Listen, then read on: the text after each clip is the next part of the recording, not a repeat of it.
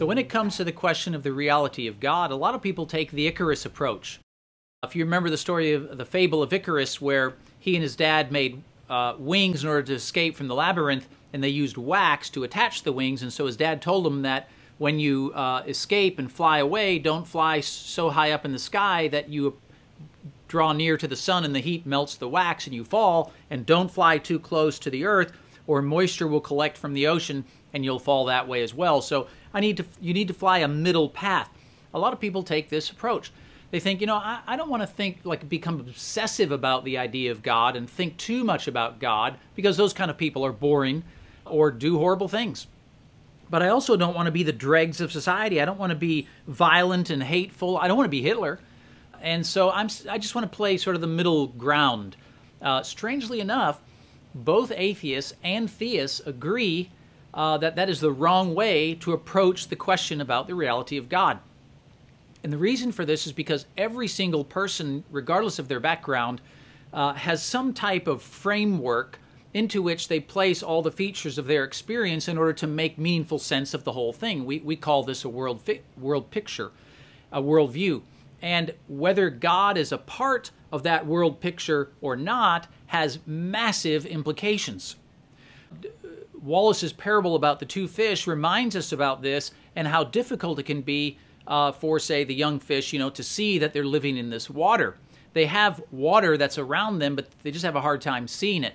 And everybody has a hard time seeing the particular worldview that they accept or assume in their daily life.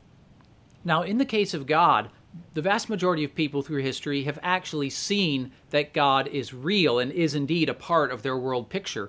But a growing minority, it's a significant and growing minority of people, now don't see that God is real. And this demands some kind of explanation, because one of these groups, fairly large groups, is blind to the truth, the ultimate truth that the other group sees. Now, a lot of factors play into clouding our ability to see important truths. Implicit bias is something that the psychologists refer to, and the ancient Greek philosopher Xenophanes described implicit bias very colorfully by saying if the cows could worship gods, they would depict the gods as cows as a result of what we now describe as implicit bias.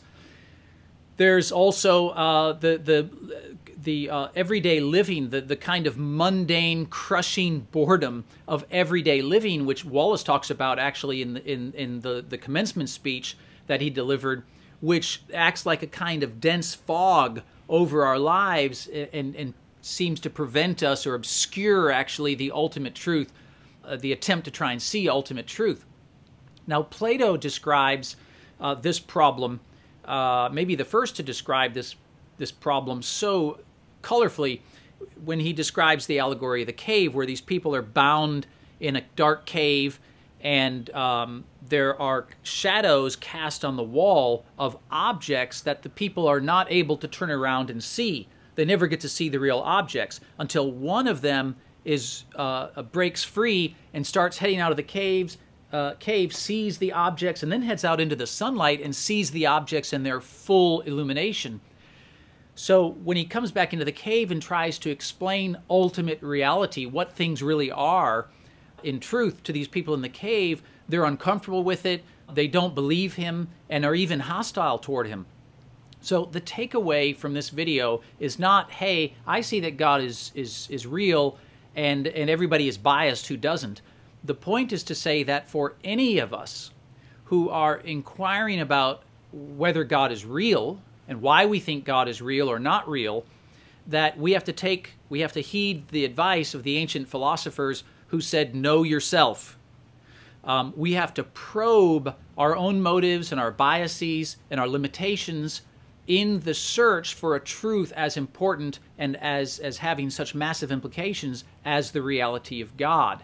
And it doesn't matter where you're coming from, all of us have to keep sort of one eye on God, the object of our search, whether he's real or not, and one eye on ourselves and what's shaping why we're reacting to what we discover about God, or the absence of God, or the evidence anyway, as we analyze what people offer as evidence for God.